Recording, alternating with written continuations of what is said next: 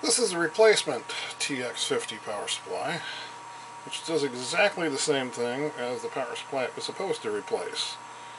When the voltage is just barely enough to rattle the fan, but not quite enough to start spinning it. And this is under load running a game of COD Ghosts. So this is what's driving me crazy. There's this wonderful little noise that this fan makes.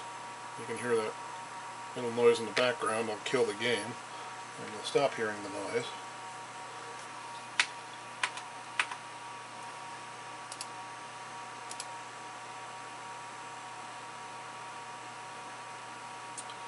Shut the game down.